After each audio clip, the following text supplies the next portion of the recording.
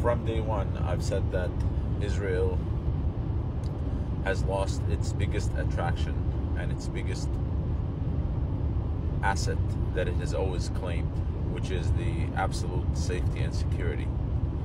Right now, Iran has, for the first time in its 45-year-old history since the revolution and since the existence of the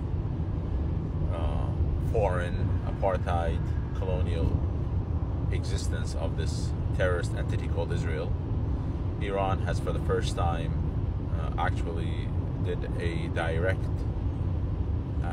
reply and attack back in a defensive mode, but it has shown that it actually did come through, not just through its proxies, but through itself directly. Now, what are the implications of this?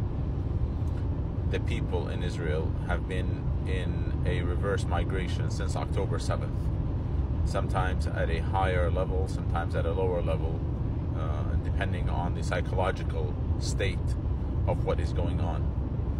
That is what's most important, the psychological state. Remember that all of the people in Israel are practically foreigners, except a very, very few percentage who themselves acknowledge and view themselves as Palestinian Jews.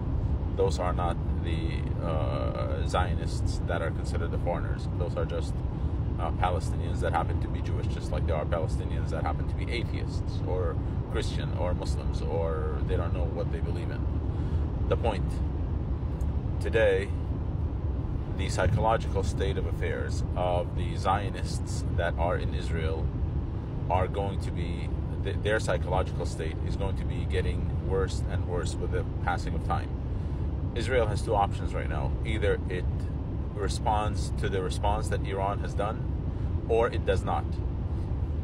If it does not respond, it means that it will say to its people, supposedly, that we will be hit and we will not respond, which means that we are the weaker end of the equation. Israel is not going to do that, because Israel has this evil plan always, just like it did its first attack on the embassy of the Iranian Republic in Syria to drag the US into a regional war. It simply didn't do that by mistake. It did it based on a plan. The plan is to drag the US into a regional war because it feels that the US has been getting sick of Israel, just like that unwanted child that keeps on making their father just keeping on defending them and pulling them out of trouble, and they keep on getting themselves in trouble and keep on doing bad things, and the father just cannot let go of that child. But Israel is not really the child of America. Israel is just a foreign body, a foreign government, a terrorist entity that exists and just tries to control, and successfully has been controlling, the US up until the point now when people in the US are waking up. So the point is that Israel did the first attack in an attempt to drag the US into a regional war. It got the response back from Iran by those approximately 200 missiles and drones that were attacked, that Israel was attacked by directly from Iran. And my thinking is that it will respond. And if it responds again, Iran will respond yet again. What is again the implication on the psychological state of affairs of the people that are the settlers in Israel? They will be more scared. There's going to be more reverse migration. If this cycle, this vicious cycle of attacks continues, and my guess is that it will continue until either America is involved into the regional war, and therefore this war will expand drastically, including all of Iran's capability, all of Yemen's, all of Syria's, all of Iraq's, all of Lebanon's, and forces joining into the war, and then the world will take their alliances. So this is going to be either a regional war or a world war, which is terrible, but this is probably what's going to happen.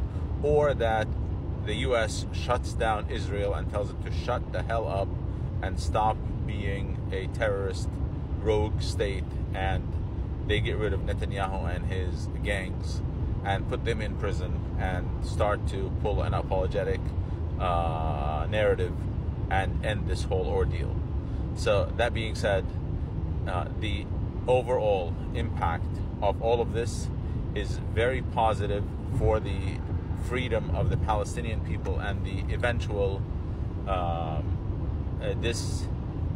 let me not say that, but in the changing of the regime that exists under the apartheid state of Israel, so that Israel will no longer exist as it does now, because most of its people will hopefully be leaving because they shouldn't be there to begin with. So let's see how this pans out with this ongoing craziness, and we pray to God to free Palestine from this occupation, and free America from the control of the Zionists, and free the world from the Zionist control. We were told that Gaza was occupied by Israel. Turns out that the whole world is occupied by the Zionists, except Gaza, which is waking up the whole world. Free Gaza, free Palestine, and free the world from Zionism.